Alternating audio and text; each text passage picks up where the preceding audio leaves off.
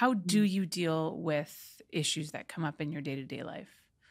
Yeah, so that's like evolved over time, thankfully, because when I gave up the drink and drugs, it was initially like 12 Red Bulls a day and like 40 cigarettes. So that was my coping. That was my solution.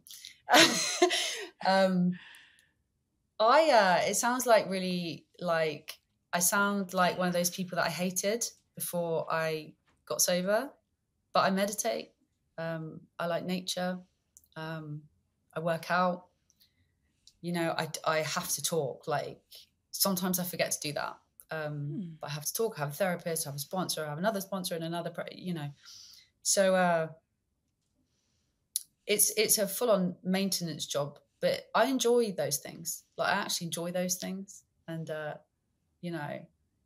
they don't work quite as instantly as a line of Coke or a shot of vodka, but they don't have a come down at the end. So that's a good bit. And maybe it'll evolve more in time. I'm not sure.